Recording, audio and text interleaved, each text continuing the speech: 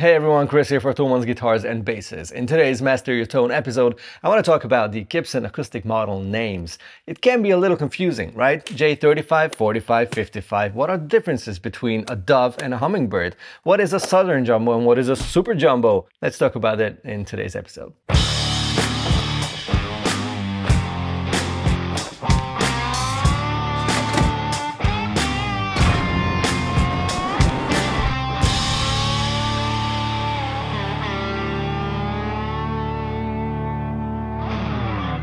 Let's start with the least confusing model, the L00. The 00 is a smaller body size, so don't expect huge volume, but you'll get a really sweet sound and a very nice note separation, mid-range, all those cool things. On this model, Gibson uses their own scale length, which is shorter. This is the one you know from the Les Pauls.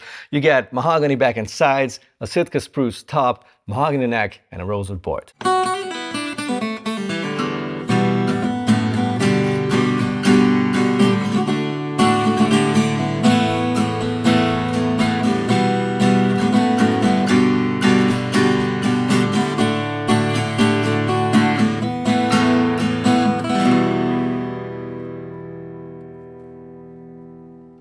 Alright, let's talk about the Advanced Jumbo series, the J-35, 45, and 55.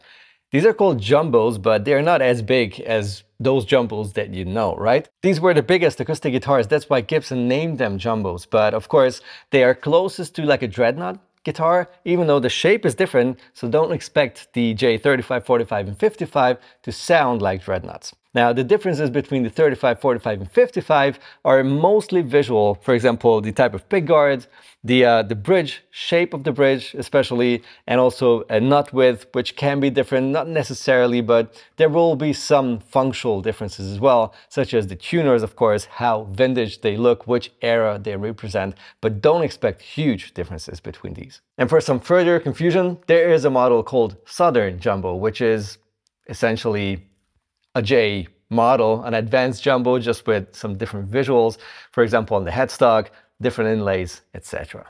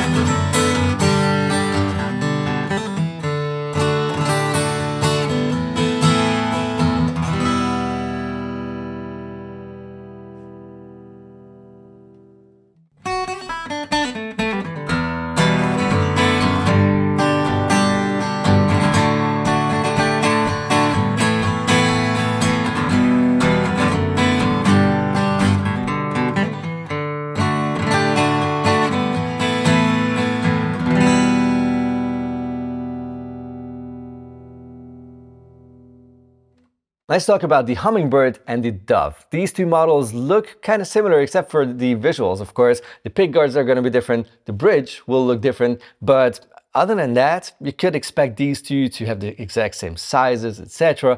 But there are two very important differences. The first big difference is going to be the scale length. The Hummingbird has the same shorter so-called Gibson scale length as all the other acoustic guitars that I played until now. It's going to be the same as what you have on a Les Paul, etc.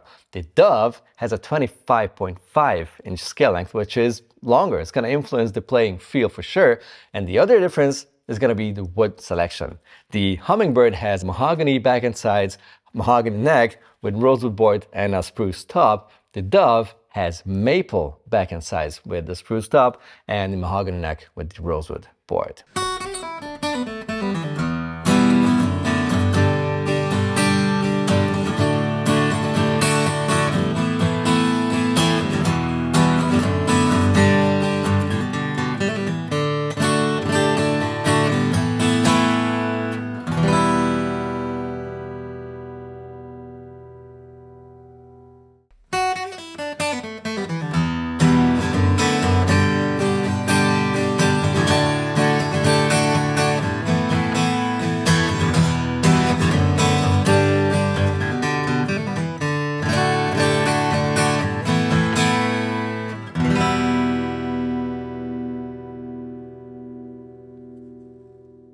This is the Songwriter cutaway model, which is, well, it's much more of a real dreadnought, if you know what I mean. It's not too square, it's not too round here the front, and you'll get, this is new, you'll get rosewood back and sides on the body, mahogany neck, rosewood board, and a Sitka spruce top. This is definitely the most modern acoustic guitar Gibson makes, so if you're into those kind of specs, cutaway for more access at the upper frets, the longer scale length, 25.5 inch, this is probably the right guitar.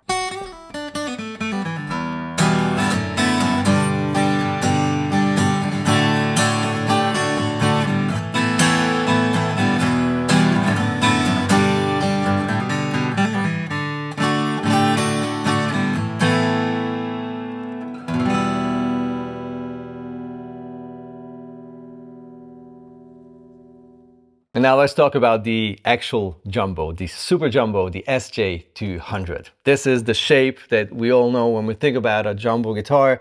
It has a lot of volume, a lot of low end, not a lot of mid-range compared to the bigness, those really low frequencies, which also get helped by the maple back and sides. It's even flame maple, so it's really pretty as well. Maple neck, rosewood board, and a Sitka spruce top. You'll get the long scale length as well, 25.5 inch, and a kind of a narrow nut, which just gives you that perfect strumming guitar.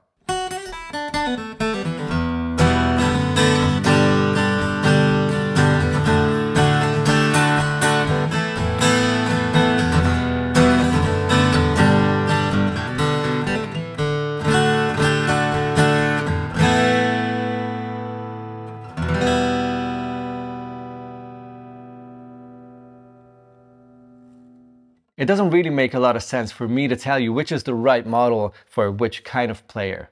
Everyone wants something else, and even though you might be a strummer, you might want the smallest one, the L00, or even though you're a finger picker, you just want the jumbo, and it's totally fine. The only thing that is kind of interesting and should be considered is that if you want more volume, you should go for a bigger body size. And with all that tone talk aside, what really matters is enjoy playing the guitar, regardless of the rig and how good it sounds. See you in the next one.